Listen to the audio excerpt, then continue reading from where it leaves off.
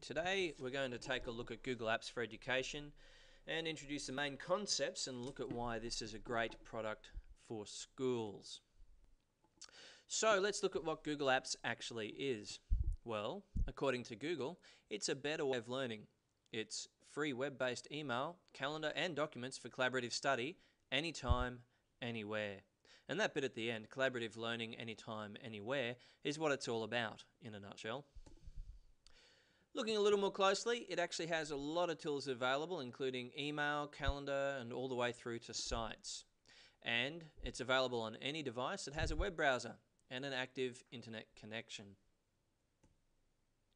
So what's actually included? Well, Google has included Gmail for all your emailing needs with all the power of Google's Gmail, Calendar to help you and your students stay organized. Remember, collaboration is a key part of Google Apps, so calendars are easily shared and created. And of course, Google Drive, which allows you to store and share any type of file, and also includes Docs, which is a fully fledged word processor, Sheets, which is a complete web-based spreadsheet app, and Slides for all those times you need to present. In fact, this talk itself is given over a Google Slides presentation. Google also provides Sites, which allows you to host your school site, class site, or even allow your students to have a site. This could be used for their e-portfolios, for example. It's really simple to create a pretty decent looking site very quickly. There's a whole host of other apps as well, and these are just some of them, and they're all Google. So you've got Google Plus there, and Translate, Code, Picasa Web Albums, and Blogger. But you can also add other apps via the Google Apps Marketplace. It's well worth your time having a look at the variety and scope of those that are available. For example, I've also got Pixlr in my apps, which is a fully fledged image editor completely integrated into Google Drive.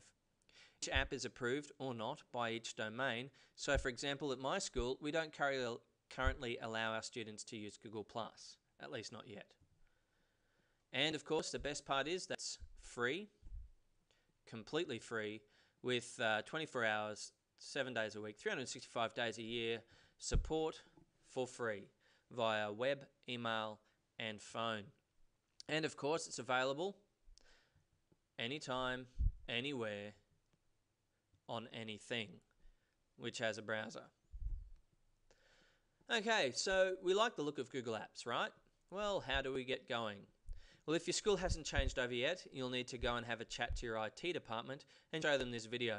It'll save them dollars and time. You can try it out with yourself by signing up for a free Google account. Go to any Google application and just go to sign up, and you can then try out all the apps. My school has signed up, so we can just go and start using it straight away. Accessing Google Apps is actually quite easy. You can go to any of the apps you want simply by using one of Google's interesting web addresses. If you want to use Google Drive, simply drive.google.com. Email is at mail.google.com. Calendars are at calendar.google.com. And for all your personal account details, head over to accounts.google.com. The list goes on. They're fairly straightforward, as you can see. Now that that's out of the road, we can actually go and sign in. To do this, we head to any Google app, including the search, and look for the Sign In button in the top right-hand corner of your browser window.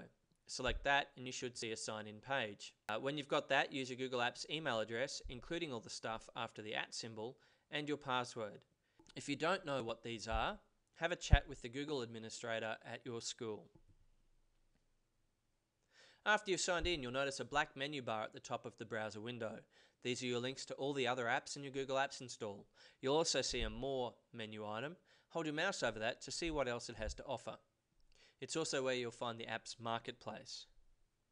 So that's all I have for you in this video, but I will be posting introductory videos for all the apps which I use, Mail, Calendar, and most importantly Drive. So take the time to have a look around inside your Google Apps and see what is what and just what you can do.